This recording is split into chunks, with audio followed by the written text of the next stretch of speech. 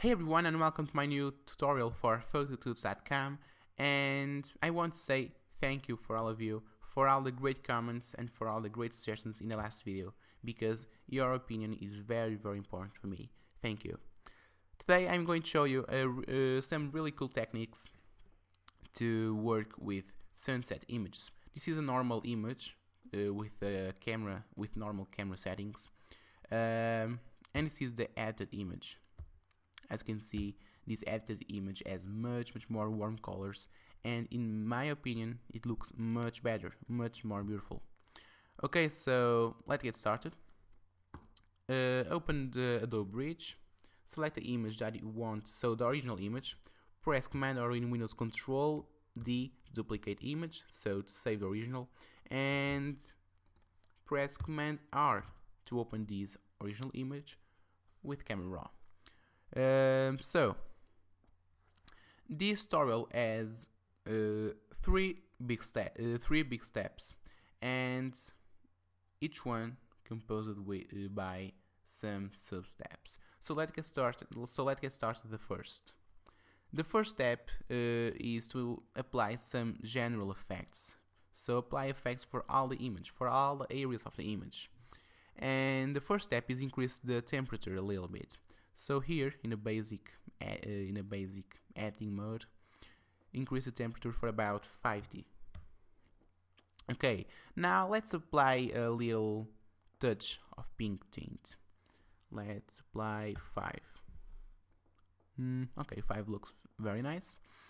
Now let's increase the recovery to reduce some overexposed areas, and for recovery, okay, 50%.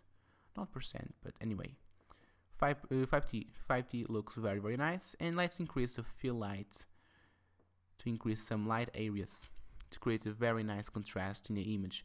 And for the fill light, I want to work with 25. Okay. Now increase the clarity to increase the detail without affecting the colors like the contrast does.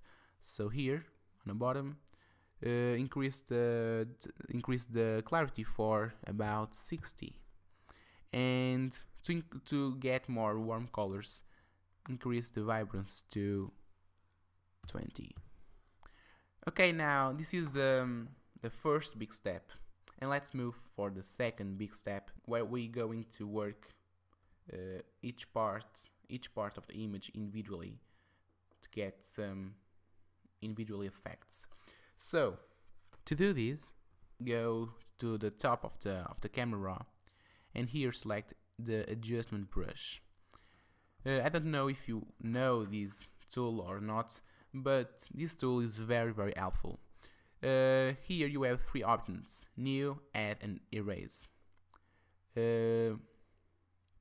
Let's select new, and here you have many settings. You can adjust all of them. For example, if you want to increase the exposure in the same area and increase the saturation and the clarity and the sharpness as well, okay, adjust the settings, adjust the brush settings as well, and paint over the area you want. For example, here on the beach. And as you can see, Camera Raw created a new point, and this is the editing point. For example, if you want to edit the values, so the effect in this part of the image, you just need to select the point and change the values here on the right side, which is very helpful because you don't need paint again to apply another effect. So it's very nice. If you want to see the mask, so the area that these effects affects, you just need click here, show mask, show the area where the effect is visible. If you want to see the pins, you just need turn on this option, or off if you don't want to see the pins. So let's delete this pin, okay, and let's get started. So the first area, the first very important area to work is the skyline, which I want to increase the saturation and some clarity here. So Here in exposures set to 0. Brightness set to 0 as well. Contrast 10. Saturation 30. And clarity 100%. Okay, now sharpness 0. Okay, perfect. Now you can add a color. For example, if you want to add a blue color, slight blue. If you want to add a red color, slight red. But for this effect, I don't want to work with this tool. But sometimes it's very, very helpful. Now let's adjust the brush settings. Density 100, okay, flow 50%. Okay, it looks very, very nice. Let's reduce a little bit the brush size and paint over the skyline.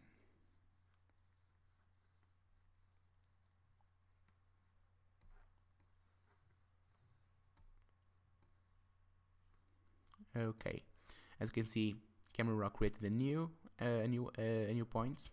So before and after, it looks great. But if you want just settings, for example, if you want increase the saturation, you just need increase the saturation point here, and you don't need paint again. Okay, so don't worry. Now let's work in a little bit on the sea and here on the rocks. So for this part of the image, I want to increase the contrast, the saturation, the clarity and the sharpness. So here, select new to create a new point. It's very important because now I have this point, so the skyline point selected, and to work in other area of the image, I need to select new. It's very, very important to not change the effect here. So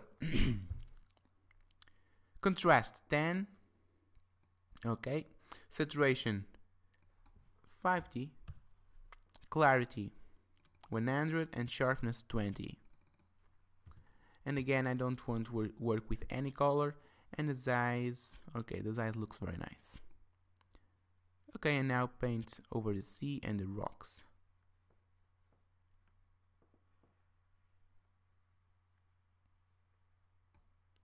Okay, before and after, great. Let's see the mask.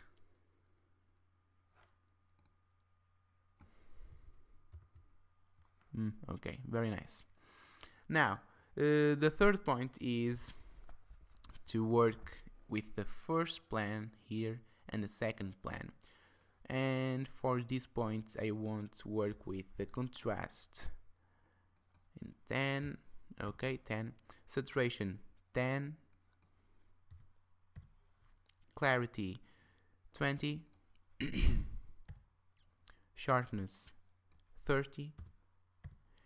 And increase a little bit of the exposure for about 0.5D. Okay, increase the brush size, the feather a little bit as well. Let's paint in this area.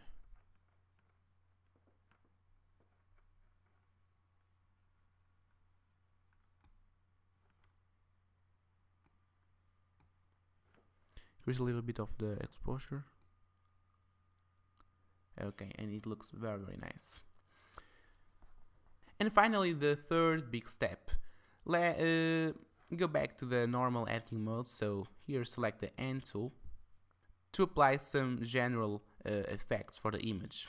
And in this third step, I'm going to work with camera calibration and some color correction. So now select the HSL and grayscale. Now here, select saturation. Now, what I'm going to do is increase the saturation of the colors. So I should say of the warm colors, and it's a great option because I can work the saturation of each color individually. So let's increase the reds. So set reds to 5, orange is set to 10, yellow set to 5 as well, and the green set to 100, and to affect just the very first plan here. Okay, now move on to the camera calibration. Now here in shadows, let's give a little pink tone, increase, and for this parameter I want to work with 20.